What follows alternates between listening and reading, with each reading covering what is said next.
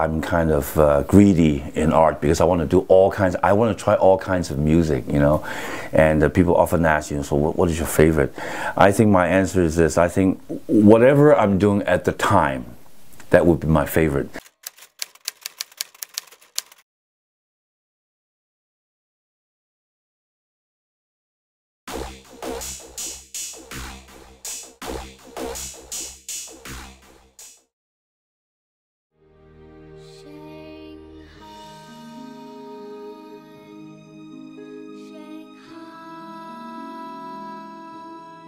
I listen to a lot of traditional Jewish songs, and I also listen to Jewish pop songs. I use a plate, and you know, the plate is the, you know, maybe American theater music, or maybe pop music, or even Chinese pop music and Jewish pop music and theater music. That would be the foundation. And then when you put the melodies on top, so it's like a plate containing two different kinds of food. Let me introduce my brother to you. This is Lin Yixuan. 哥哥，他就是我跟你说的工程师 Frank. The use of multiple languages is a feature of this musical, but at the same time, it was a real challenge. I debated to myself, should I, you know, like one song in English and one song in Chinese, you know, like one song after another like that. But then I find it difficult because sometimes they would have conversations. We would have conversations through songs. I just need to make sure one phrase ends and another phrase comes in, you know. So whether you're Chinese speaking or English speaking, you need to hear, you know, the respective, you know, language.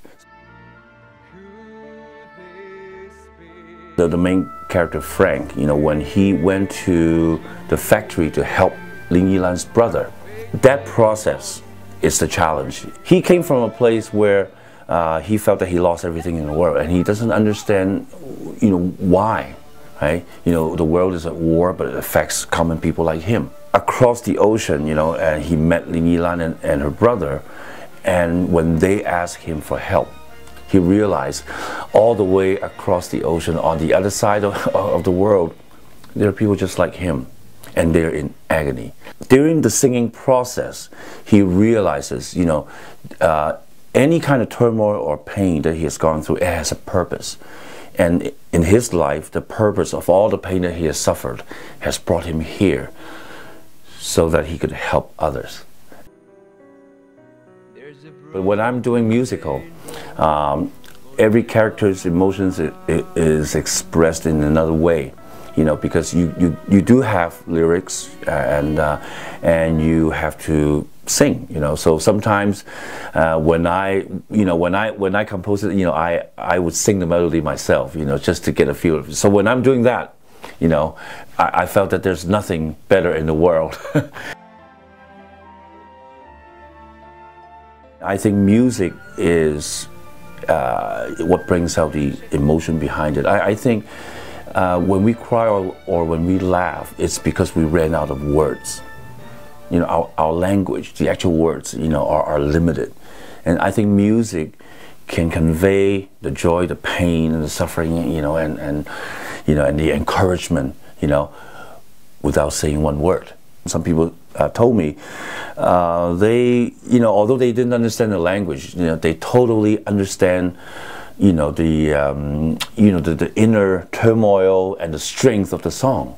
So I think that's the advantage, you know, of music, you know, whether we're telling a Chinese or Jewish story. America, you couldn't get to England, you couldn't get to any of these places because we had no passports, we had no visas.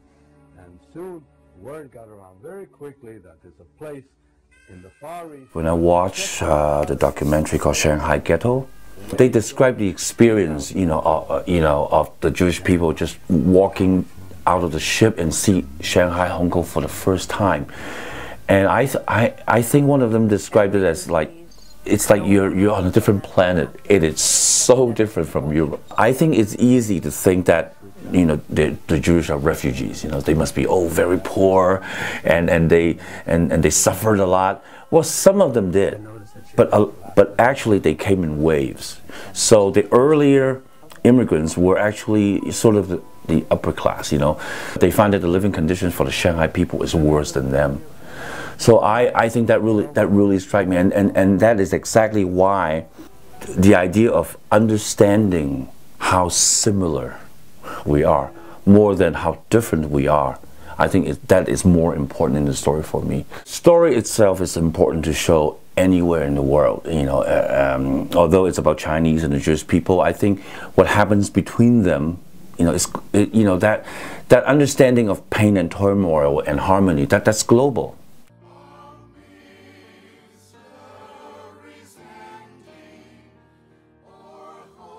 This is, to us, it is only a beginning. The show has run in China.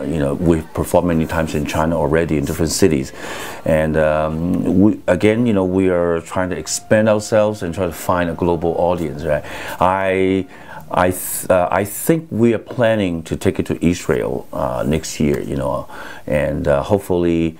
That will also be a very, important experience, because in a way, for that story, it kind of goes home. We hope one day it will have it'll gain a wider audience in New York and anywhere else.